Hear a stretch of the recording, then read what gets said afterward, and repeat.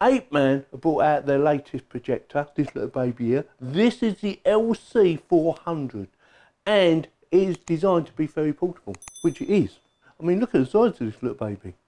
It's definitely portable. It also comes with a projector screen in case you need to use one. I will be getting it out, but normally I just use my wall, but I will be getting it out and showing you how good or how bad it is. It will only be a cloth. Ideally, you'd want to fix it to some sort of frame, but we will be giving it a little test. Also, they claim that this little projector here is 80% brighter than other projectors within the same price range. So we will be seeing how brighter it is and how good it is. Plus, it has plenty of connectivity, as you can see in my picture there. So it should suit most people. So what we're going to do in this video is do the unboxing so you get a good idea exactly what you're getting for your money, going through how to set it up and how easy it is to set it up and make all your connections, whatever device you are going to be using, and giving it a test on some 4K footage. So with that, let's get on with it. Right, before we get stuck into it, I'm just going to quickly talk to you about the actual screen, this little baby here.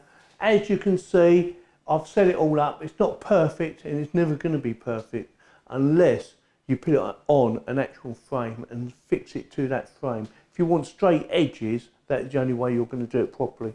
But this is basically what you will get. I haven't filled up all the holes by putting hooks on them because I'm going to be taking it down, because I prefer to do it on just a plain old wall or a proper projector screen.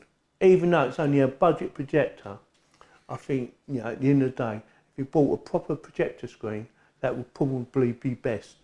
But I wanted to show you what it looks like, and yeah, it does the job. So I'm going to turn off the light, start up the projector, and then we're going to talk about how to set it all up and things like that. Right, so what we're going to do now, I'm going to show you how easy it is to use this remote control. I'm going to show you the menu, this baby here, and how to navigate through it. It's quite easy actually. And then what we're going to do, we're going to have a look at some photos, some video footage, and then I'm going to link up my computer and show you my computer and how clear the text is, or hopefully anyway. So with that, let's get on with it. So on the remote control, there's two options. There is the menu itself, the main menu, this baby there. And also up here, there is the source selector, this little baby on top right. So we have AV, HDMI 1 and 2, VGA and media player is your USB. Also, it will time out after about 3 seconds going back to here. So let's quickly go through the menu. So we have timer, and you can do sleep auto and things like that. You have options for changing language or restoring back to the factory default. We have sound, and I do believe the surround sound doesn't work very well on Dolby surround sound. So if you find you lost the sound, you need to turn off the surround sound on here. That's what I read in the manual earlier, so something to bear in mind. And then you have picture control.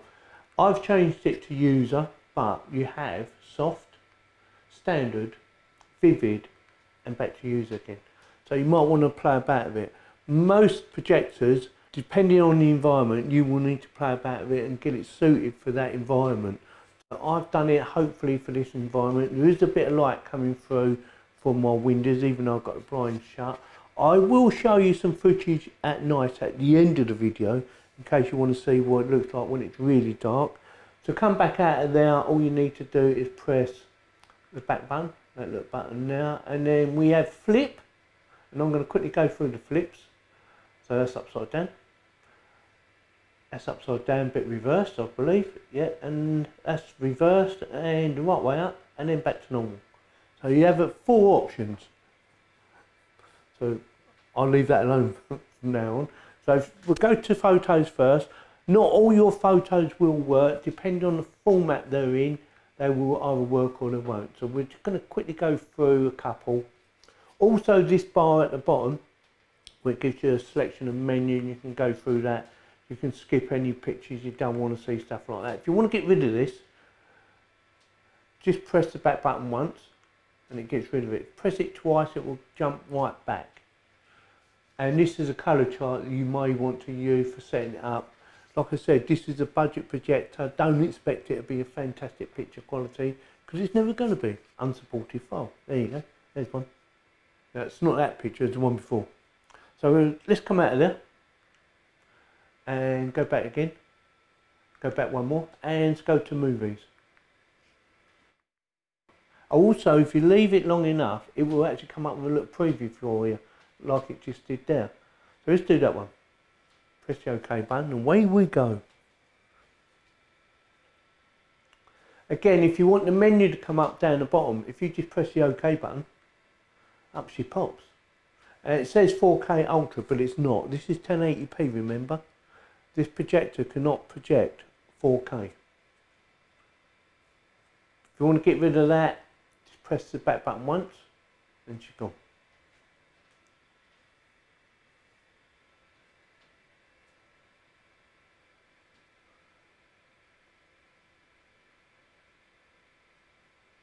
Like I said, at the end of the video, I will play you some more video, but I will play it where it's pitch black in this room, so you should get a better quality of picture. Yeah, not bad, not bad. Like I said, never going to be fantastic, so don't expect it to be for the amount of money you're paying. So what I'm going to do now, I'm going to switch over to my computer, and I want to show you what it's like if you plug in a PC. So what we need to do is go to source, and I believe it's HDMI 1 I've got mine plugged into. I might have to log in though. So give me a sec. Oh no, I'm logged in, look at that. Like I said, there is a bit of light coming through, but I will show you at night time what this looks like as well. So it should be a lot better.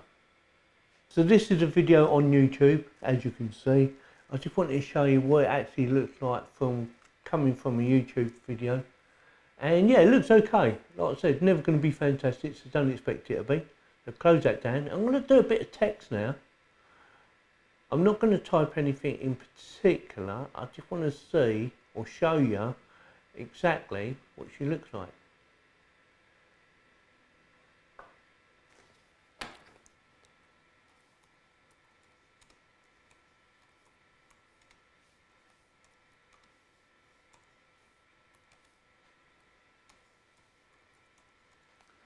How's that? That looks pretty good, doesn't it? You can read it.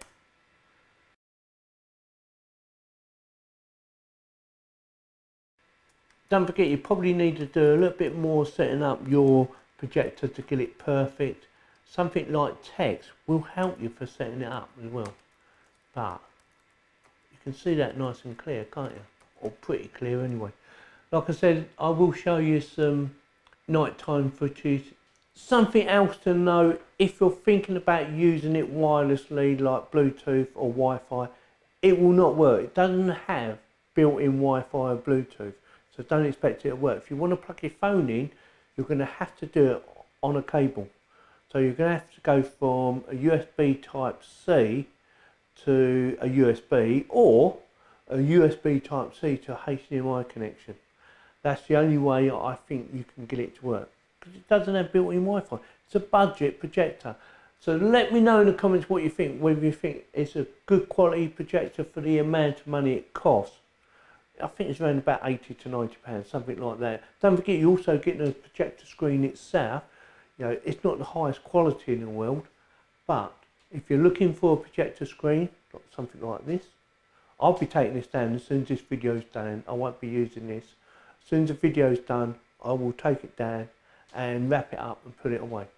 But I wanted to show you what it looks like with the projector screen up, and yeah, that's it. So with that, I will stick some video at the end of this video in case you want to see what it looks like at night time, and that will be some random footage plus a bit from my computer that I'm running on now, just a random bit. There won't be no talking or anything, I'll edit all that out, but it will give you an idea of what it looks like at night time. So with that, if you like this video, give me a thumbs up. If you don't, give me a thumbs down. Please subscribe. Thank you very much for watching. Don't forget to watch the end bit.